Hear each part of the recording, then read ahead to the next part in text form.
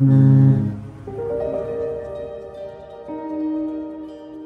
Fraser Bay, a new sight was bestowed upon onlookers from shore.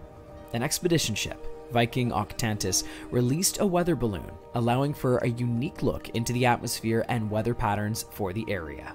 Every single day, almost 1,000 weather balloons take to the skies from hundreds of launch sites around the world, including over 100 from the United States.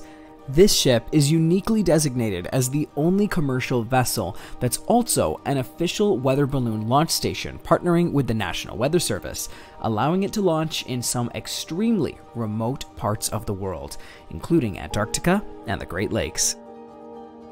So we launch weather balloons from our top deck, which is deck 7. We fill them with helium from our gas store, which is on that deck. And then we carry them as a team aft to where we have all our guests standing and waiting.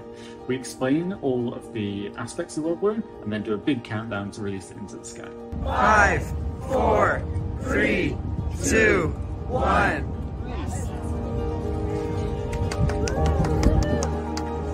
The data from the launched weather balloon is displayed here on the screen behind me, and the onboard scientists interpret the data, and it's interesting because much of the data that has been collected is very, very useful, as a lot of these weather balloons haven't ever been released in some parts of the world, including in portions of Antarctica. So what we're looking at is we're looking at a graph that shows sea level up to altitude and a variety of data parameters that have been coming off the balloon.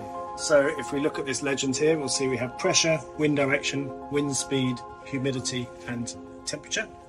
This is quite a noisy image, but it gives you an insight in the raw data that's coming from the balloon.